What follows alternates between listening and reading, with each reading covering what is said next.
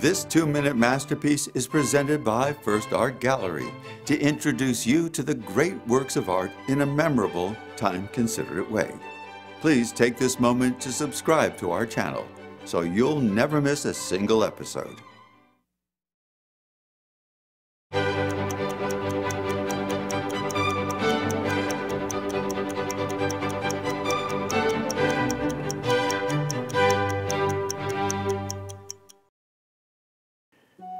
Religious artwork traditionally combines elements of symbolism, narrative, and ritual. Prime example of this is the Ghent Altarpiece, designed and painted by Hurbert and younger brother Jan Van Eyck. Later, Jan applied the elements and sensibilities of religious art to create one of the most complex and unique double portraits ever painted, the Arnolfini Portrait.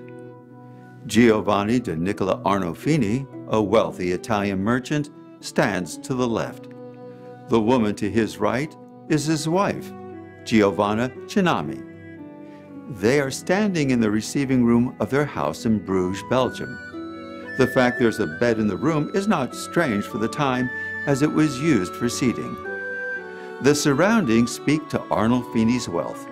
There's the valuable convex mirror in the background, the elaborate brass chandelier, and oranges near the window, a scarce, expensive commodity in 15th century Bruges. As to the subjects, they are dressed to the teeth.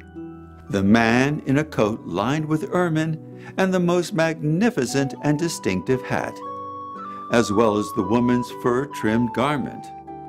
Believe it or not, art critics agree the woman is not pregnant.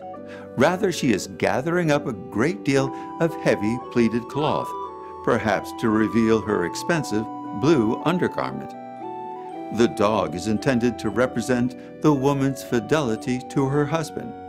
Fido, a traditional dog's name, is Italian for trust. The husband cradles his wife's hand with his left and raises his right as if taking a solemn vow.